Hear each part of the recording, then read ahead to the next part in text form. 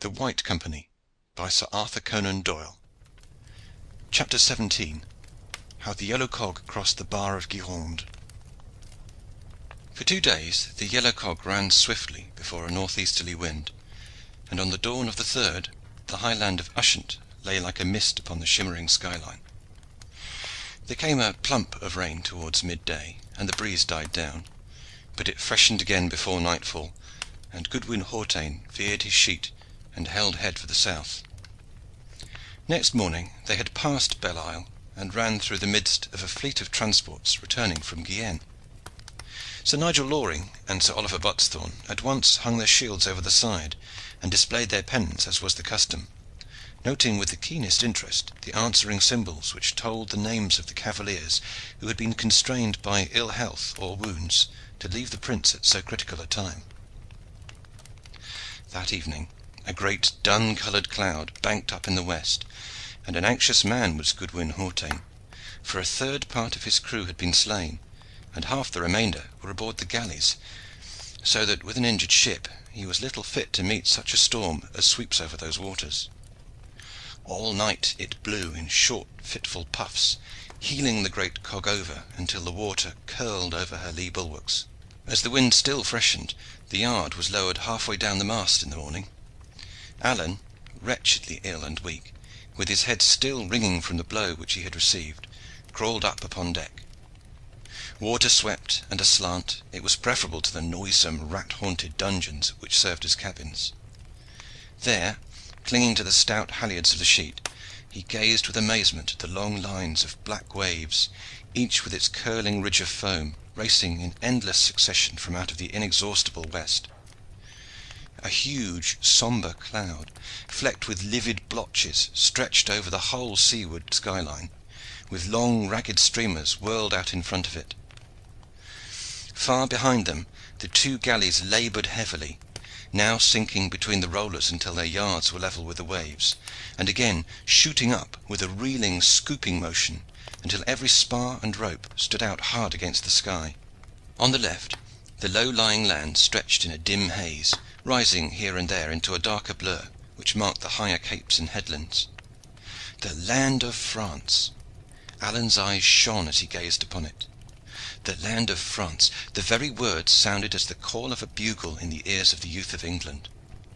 The land where their fathers had bled, the home of chivalry and of knightly deeds, the country of gallant men, of courtly women, of princely buildings, of the wise, the polished, and the sainted.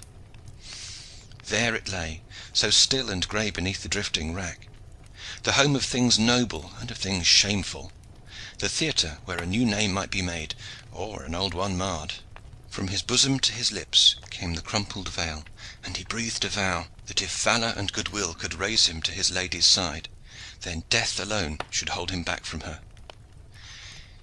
His thoughts were still in the woods of Minstead and the old armoury of Twynham Castle, when the hoarse voice of the master shipman brought them back once more to the Bay of Biscay. "By my troth, young sir," he said, "you are as long in the face as the devil at a christening, and I cannot marvel at it, for I have sailed these waters since I was as high as this whinyard, and yet I never saw more sure promise of an evil night." "Nay, I had other things upon my mind," the squire answered. "And so has every man," cried Hawtayne in an injured voice. "Let the shipman see to it. It's the master shipman's affair. Put it all on good Master Hawtayne. Never had I so much care since first I blew trumpet and showed cartel at the west gate of Southampton." "What is amiss, then?" asked Alleyne, for the man's words were as gusty as the weather. "Amiss, quotha! Here am I with but half my mariners, and a hole in the ship where that 20 devil stone struck us big enough to fit the fat widow of Northam through. It is well enough on this tack, but I would have you tell me what I am to do on the other. We are like to have salt water upon us until we be found pickled like the herrings in an Easterling's barrels." "What says Sir Nigel to it?"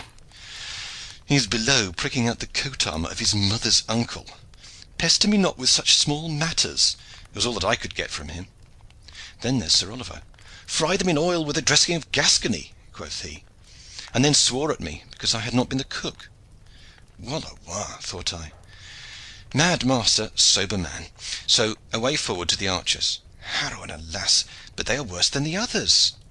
Would they not help you then? Nay, they sat tway and tway at a board. Him that they call Aylward, and the great red-headed man who snapped the Norman's arm bone, and the black man from Norwich, and a score of others, rattling their dice in an archer's gauntlet for want of a box. The ship can scarce last much longer, my masters, quoth I. That's your business, old swineherd, cried the black galliard. Le diable t'emporte, says Aylward. A 5, a 4, and the main, shouted the big man, with a voice like the flap of a sail. Hark to them now, young sir, and say if I speak not sooth. As he spoke, there sounded high above the shriek of the gale and the straining of the timbers a gust of oaths with a roar of deep-chested mirth from the gamblers in the forecastle. "Can I be of avail?" asked Alleyne. "Say the word, and the thing is done, if two hands may do it." "Nay, nay.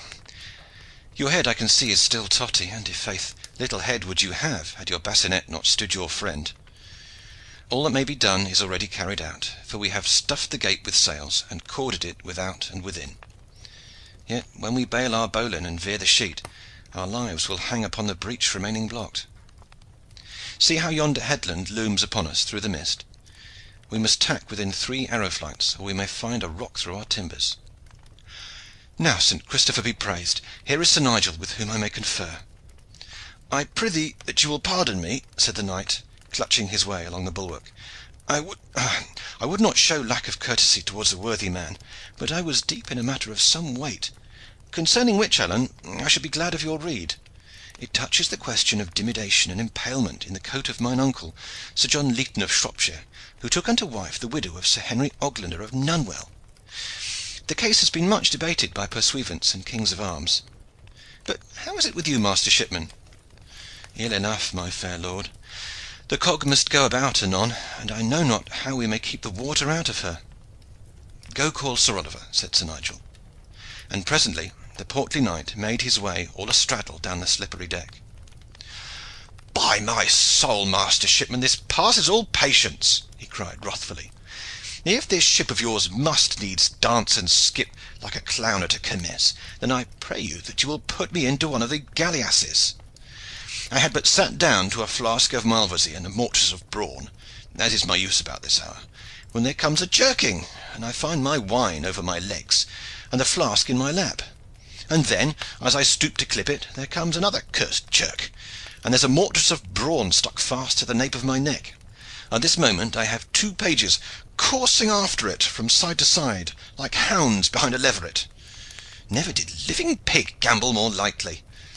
But you sent for me, Sir Nigel." "I would fain have your rede, Sir Oliver, for Master Hawtayne hath fears that when we veer there may come danger from the hole in our side." "Oh, then do not veer," quoth Sir Oliver hastily. "And now, fair sir, I must hasten back to see how my rogues have fared with the brawn." "Nay, but this will scarce suffice," cried the shipman. "If we do not veer we will be upon the rocks within the hour." "Then veer," said Sir Oliver. "There is my rede." And now, Sir Nigel, I must crave at this instant, however, a startled shout rang out from the 2 shipmen upon the forecastle. "Rocks!" they yelled, stabbing into the air with their forefingers. "Rocks beneath our very bows!" Through the belly of a great black wave, not 100 paces to the front of them, there thrust forth a huge jagged mass of brown stone, which spouted spray as though it was some crouching monster, while a dull menacing boom and roar filled the air. "Yeah, yeah!" screamed Goodwin Hawtayne, flinging himself upon the long pole which served as a tiller. "Cut the halyard! Haul her over! Lay her 2 courses to the wind!" Over swung the great boom, and the cog trembled and quivered within 5 spear lengths of the breakers. "She can scarce draw clear," cried Hawtayne, with his eyes from the sail to the seething line of foam. "May the holy Julian stand by us, and the thrice sainted Christopher!" "If there be such peril, Sir Oliver," quoth Sir Nigel, "it would be very knightly and fitting that we should show our pennons. I pray you, Edricson, that you will command my guidon bearer to put forward my banner." "And sound the trumpets," cried Sir Oliver. "In manus tuus, Domine.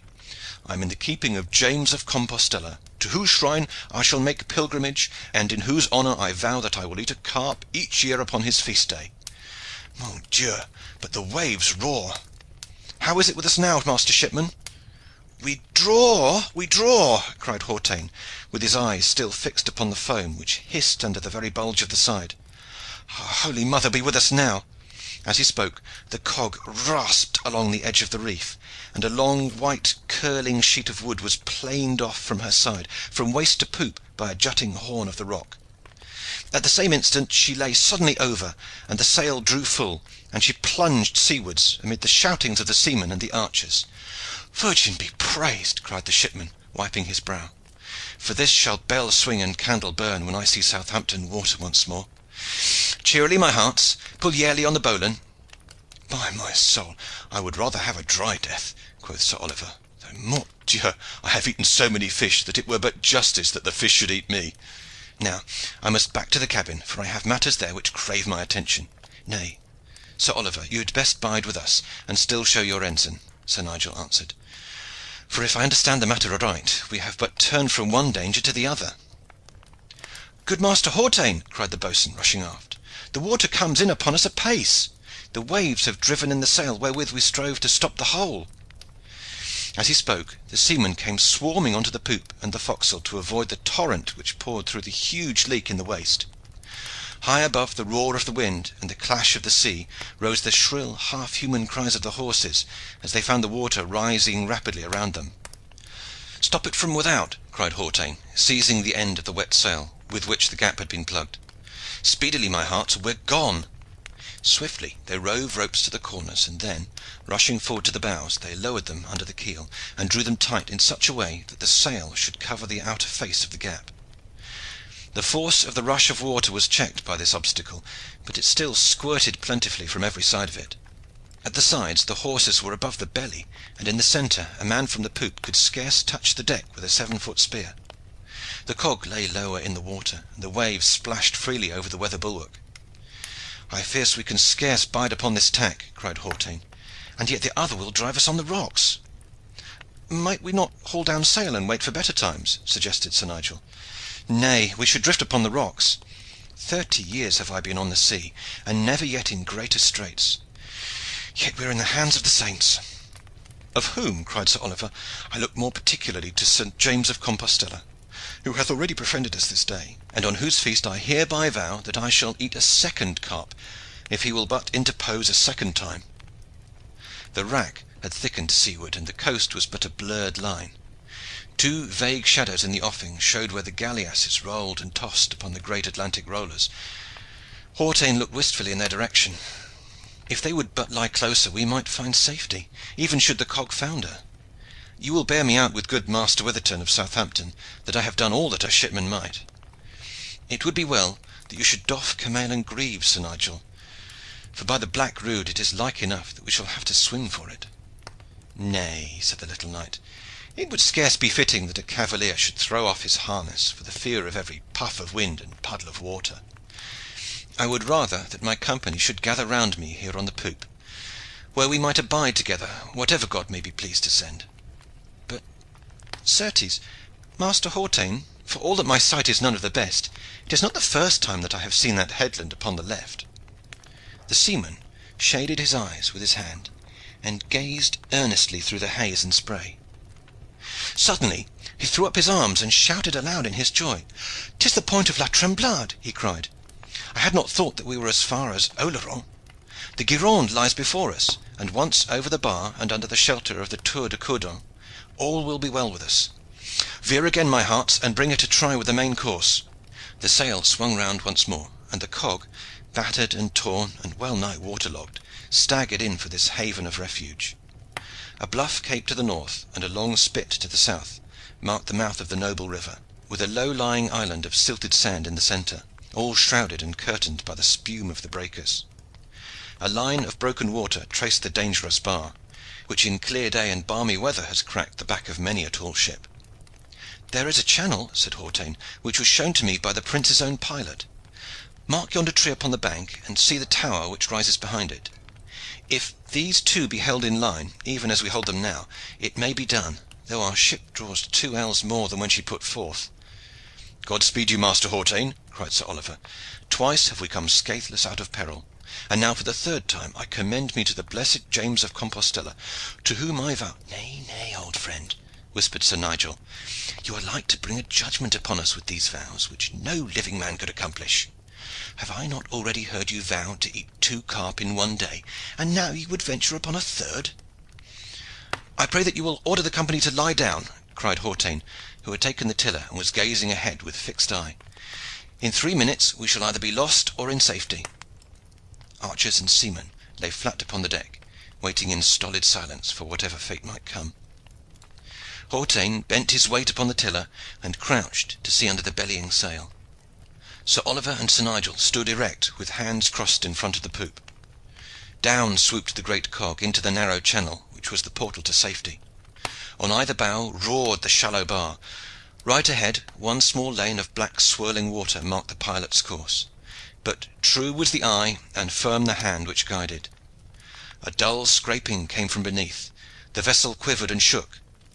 At the waist, at the quarter, and behind sounded the grim roaring of the waters, and with a plunge the yellow cog was over the bar and speeding swiftly up the broad and tranquil estuary of the Gironde. End of chapter 17.